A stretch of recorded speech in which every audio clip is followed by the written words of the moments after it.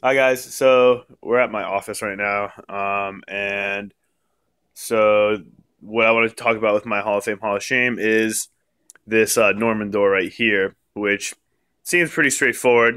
Door has two functions: to open and to close.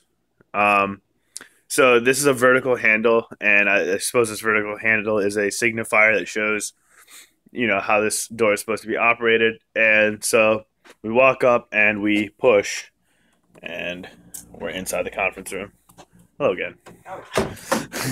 Okay, and the problem is on this side, we have the exact same door handle, the same vertical bar, which has led me very many times to be confused, and I accidentally push on this door handle, and I look like an idiot in front of my coworkers.